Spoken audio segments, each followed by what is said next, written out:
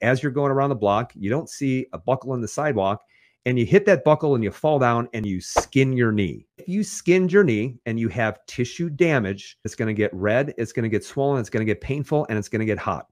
And that is normal and that is needed. Now, that will heal as long as you just don't keep falling on it. But let's say the next day you're like, you know what? I'm going to go out and I'm going to walk. And then you walk around the block and you fall and trip on that same buckle and you hit your knee in the exact same spot.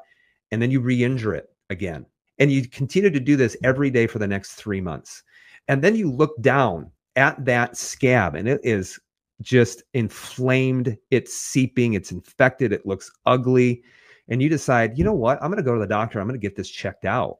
The doctor looks at that scab on the knee and they run all kinds of tests. We're going to run a special test for people who have scabs that don't heal on their knee. And they come back after they do $5,000 of testing and they say, Mrs. Jones, what you thought is true, is that you do in fact have a case of unrelenting chronic knee scabitis.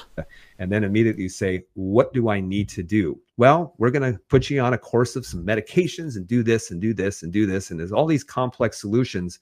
And meanwhile, if you came to me, I would say, why do you keep injuring it? And let's figure that out and go from there.